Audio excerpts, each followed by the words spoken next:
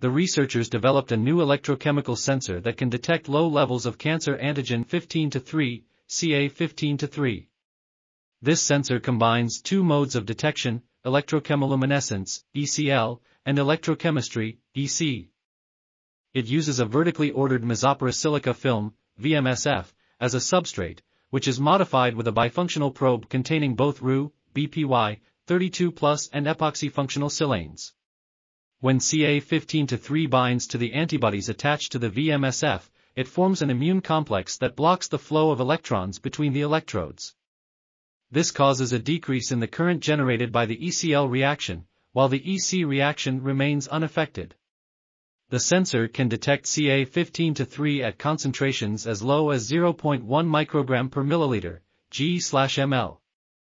This article was authored by Huang, Tongtong Zhang, Yanyan Zheng, and others.